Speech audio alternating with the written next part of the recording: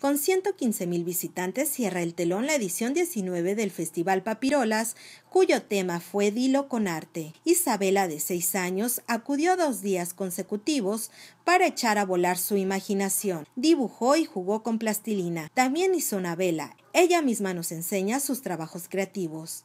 He dibujado y he hecho figuras con plastilina. Elefante es una vela. ¿Qué ha parecido la experiencia de Papirolas?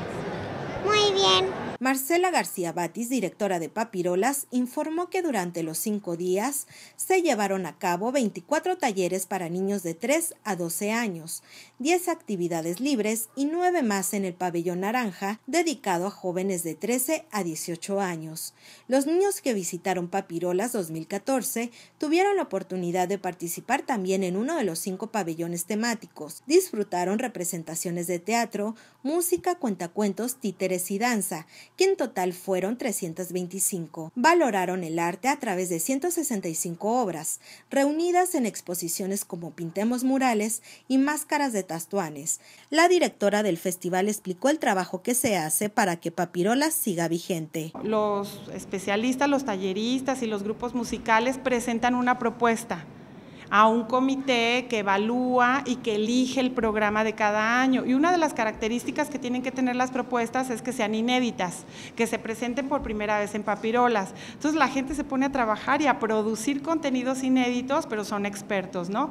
Y otra característica que tiene el festival, que me parece muy importante, es que es un punto que concentra el trabajo de muchos centros culturales, de los museos. Por ejemplo, los museos se preparan y nos producen una participación. Vean, por ejemplo, el gabinete de curiosidades que hizo el Museo El Trompo Mágico, que les quedó precioso. La edición 19 de Papirolas recibió 575 escuelas públicas y privadas. El 61% eran primarias. Este año el festival implicó una inversión de 11 millones de pesos. El 30% fue aportado por la Universidad de Guadalajara y el 70% auspiciado. Los ingresos en taquilla ascendieron a 1 millón de pesos. La mayoría de las entradas se regalaron a instituciones públicas. El tema de la edición 20 será elegido por sus propios visitantes en una votación que se hizo a través de una urna electrónica.